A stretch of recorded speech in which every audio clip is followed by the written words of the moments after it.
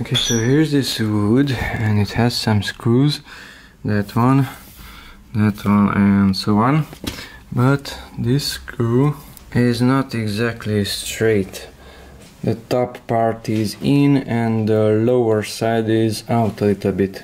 So more exactly, the screw was not inserted perpendicularly to the surface, but slightly at an angle. That's why the top is inside and the lower part of the head is outside. So when you're making the hole for the screw, exactly this drill has a level here. You can see that bubble moving. So when making the hole for the screw, move it up and down until the bubble is in the center. Like now. Now drill.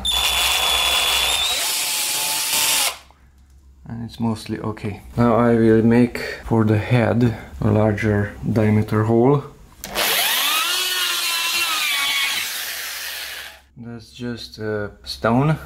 And now if we insert the screw and drill it in,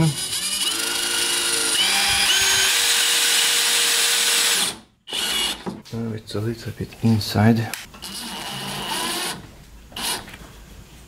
but at least it's not sticking out on the top or on the bottom. I made that hole a bit too deep, but it's more straight.